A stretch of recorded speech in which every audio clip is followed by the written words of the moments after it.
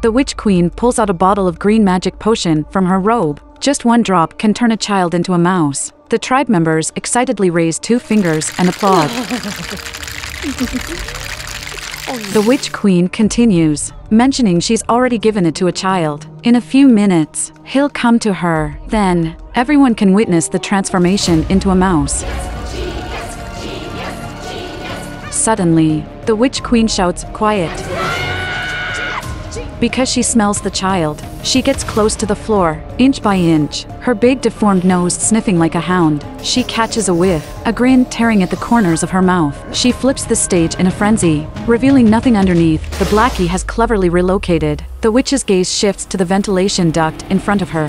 Just as she's about to inspect, the sound of a child comes from outside. Chubby little one who had eaten the candy given by the Witch Queen.